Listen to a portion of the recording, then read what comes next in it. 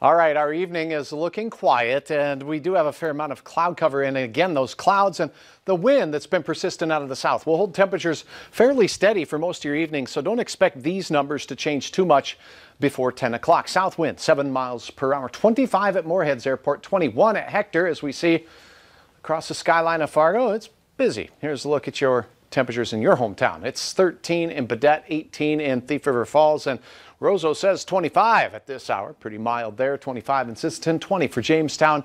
And temperatures yesterday at this time were close to zero, just below in parts of northwest Minnesota. So a big time warm up for most of us. Snow showers west of Sioux Falls and extend all the way up into the Duluth area for our evening. We have quiet conditions for now, but we're seeing an onset of clouds out to the west and northwest of us that'll bring a chance of snow by daybreak. Speaking of snow, the Central Plains, including parts of Oklahoma, Kansas, Colorado, have all seen more snow this December than Minnesota or North Dakota as our quiet weather trend continues. But we do have some snow to worry about, and this evening things stay quiet. South winds, temperatures nearly steady, will slip off into the teens, and that's where we stay overnight. By morning, south winds for most, but notice the blue stuff moving in upper stage left here as we'll have snow showers in the Devil's Lake Basin for your morning commute.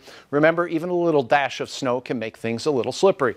By the midday hour, you'll notice the Southern Valley and Fargo not quite seeing snow showers yet. We may have a flurry or two in the midday hour. Our best chance comes in the mid-afternoon. So your commute home in Grand Forks, Fargo, Fergus Falls, and Detroit Lakes, even Thief River Falls, will have a chance at being a little slippery. It won't be a lot of snow, but we'll have passing snow showers through the afternoon and early evening. They should exit fairly quickly off to the east. Temperatures stay mild. The wind from the south will be upwards of 20 miles per hour, and we're expecting a trace to a half of an inch for most locations. Isolated spots could see up to 1 inch of snow here and there. Your planner in Fargo, temperatures rising out of the teens. South winds 10 to 20 miles per hour. Cloudy skies, best chance of snow showers starting in the early to mid-afternoon here. And for the drive home, it could be slippery in spots. Temperatures pretty steady through the evening on a cloudy night here in Fargo. Warmest temperatures out to the west in the afternoon. Your skies should be clearing a little bit and the snow ending while it's moving from the Red River Valley into western Minnesota for the afternoon hours here in the central Red River Valley. Kim capturing a gorgeous skyline in the Grand Forks area. Planning forecast shows quiet Thursday. Another round of potential spits from the sky in the form of flakes, but temperatures still way above average.